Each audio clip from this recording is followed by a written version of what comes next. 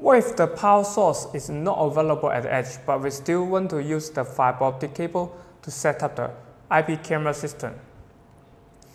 We can still wire the power cord in parallel with this fiber optic cable from the back end to the edge.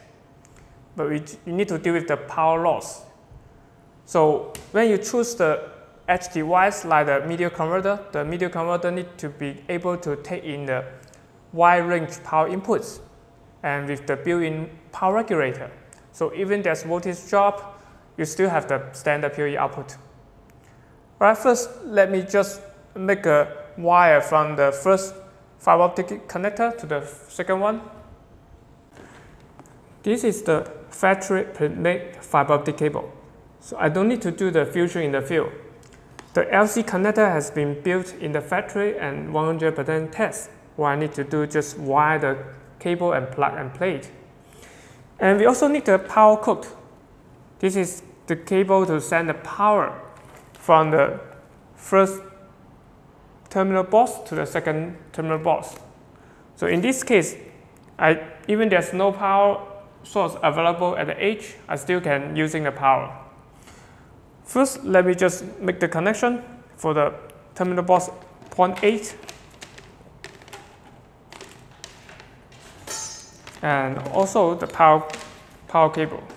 We need to wire the power cable in parallel.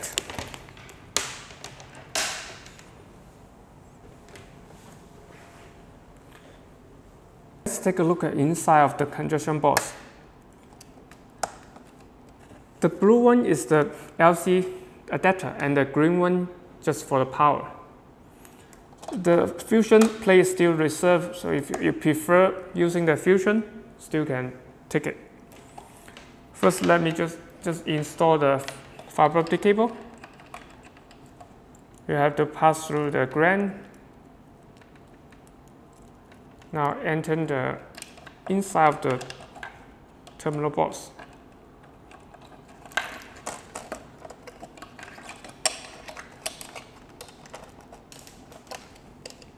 So we're going to put the terminal cable to the adapter. Also, you have to pass the power cord.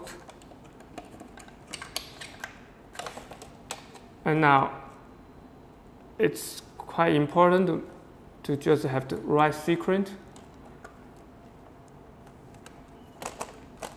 I'm going to put the put the red line on the left and the black one on the right.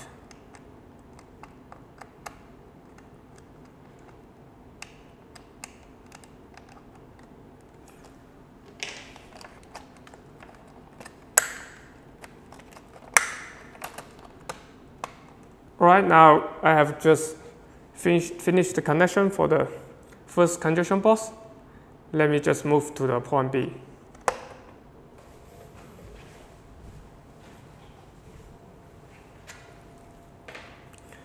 The connection is pretty much the same.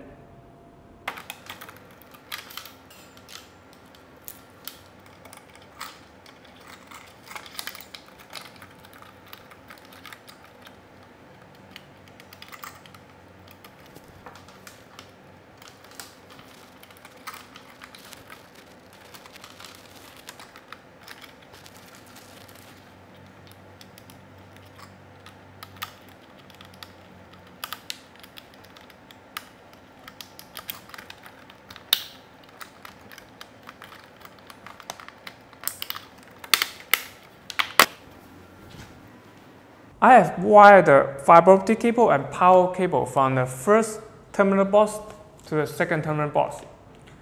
Next, I'm going to add the data and power to the first terminal box, so we can use at the edge by getting from the second terminal box.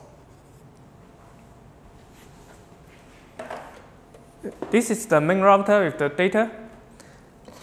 I will need this media converter to convert the digital signal to fiber optic signal, so it can be traveled through this fiber optic cable.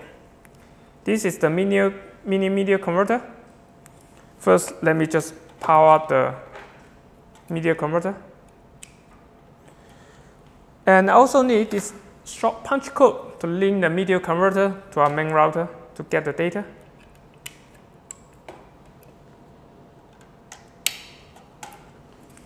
And the next thing is the short punch code we're going to use to link the transceiver to one of the fiber optic cable. We just need to using this short punch code. You may wonder why we need only single fiber optic cable, because this is the BIDI media transceiver. It's using different wavelength to send and receive the data. So just one fiber optic cable will be enough to sending and receiving the data. So I'm going to get one of the fiber optic cable and just connect to the adapter. The data is ready. We also need the power. We are using this low voltage DC 55 voltage. So first I'm going to hand up the power data.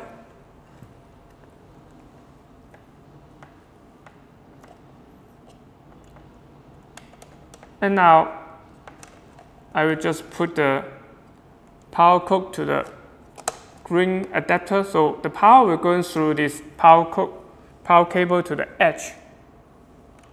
It's important to match the positive and negative, otherwise it may just damage your edge Ipd Os at the edge. So I'm going to using the brown to match the red and also the blue to match the black. Now the connection is almost complete. What I need to do is just plug this power code to the AC power outlet. You're not going to see it because it's just not under the camera side. All right, now we got both power and data ready at the edge. In the next step, I'm going to install the Ipd Os by taking the both power and data from the second terminal box. This is the video recording system. I have connected this recorder to the main router by using Ethernet cables, so the recorder can get the data from the main router. Now let me just move to the edge and install this PoE-Camera.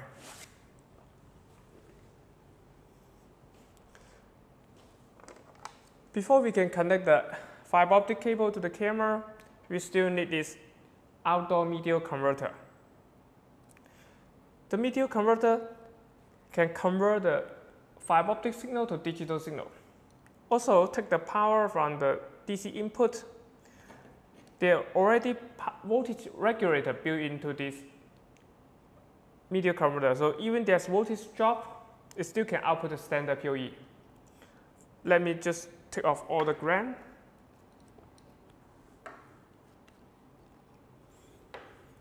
We also need to install this SFP module. The SFP module just will link the fiber optic cable to the connection box. Right now, let me insert the SFP module. Once it has been done, we can use this short punch code to link the media converter to the connection box.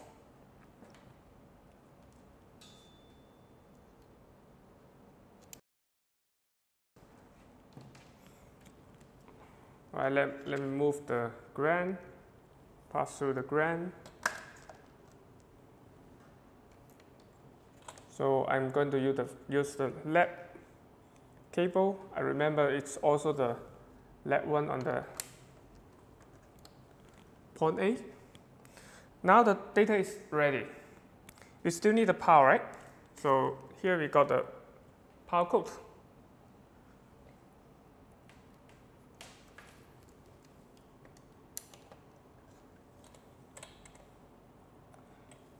You need to be aware about the color. The red is the positive and the blue is negative.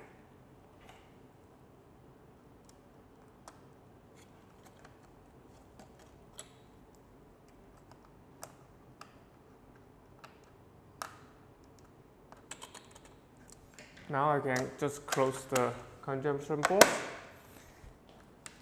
and connect the power to the media converter. Once I plug in, you can see the power indicator is turned on, the link indicator also turned on, which means the media converter is getting both power and data from the back end.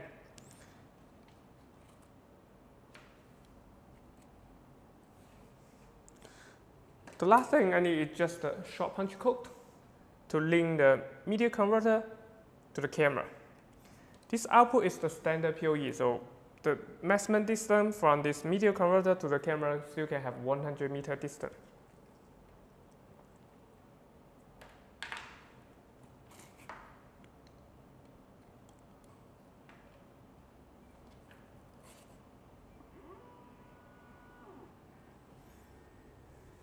Right, you can see the camera is moving, which means it's getting the power. Also can see the link indicator is running, which means it's also have the data. Let's just wait for a while. Now I can see the camera is live. Okay, that's pretty much all for today's video. If you have any questions, you can post in the comment section below. See you next time.